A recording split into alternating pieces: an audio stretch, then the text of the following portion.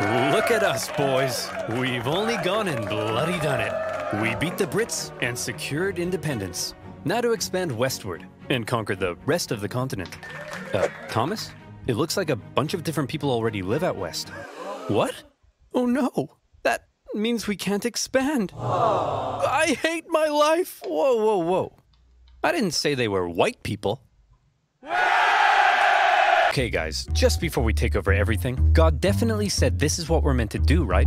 Yeah, that's what he said, right? Isn't that what he said? And who was it who spoke to God? It was Billy, right? I thought it was Sharon's cat. I hear voices all the time. Well, it was one of us. There's no way we made this whole thing up to justify our ruthless collective imperialist tendencies. Yeah! All right, well, in that case, let's get out there and make the world a better place, just as God intended.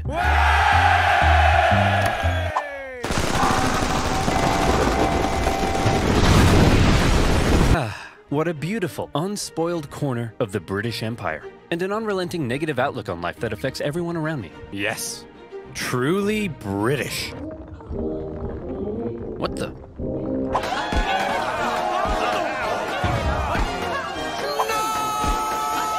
No! To move, and by, Mr. Douglas, sir.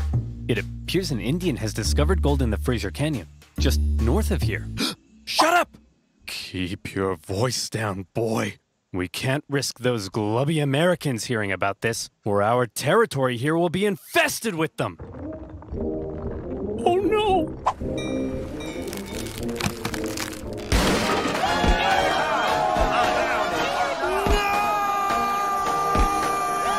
Oh, Canada. So voluptuous. You think we can maybe acquire some of that? Quit ogling our territory. Hell, we could even invade Vancouver Island or British Columbia. Could America have invaded Canada?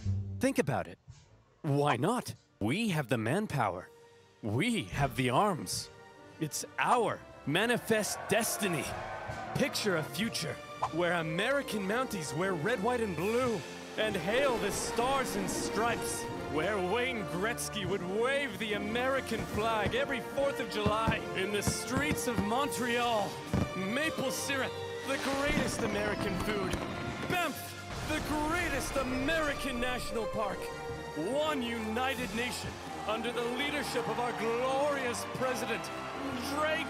No longer shall we tolerate our smug neighbors to the north with their affordable insulin and endless comments complaining that I don't talk about Canada enough in my videos. That's right, Canadians. Watch your backs. Sleep with one eye open tonight, because Biden's coming, baby. And this time, he's coming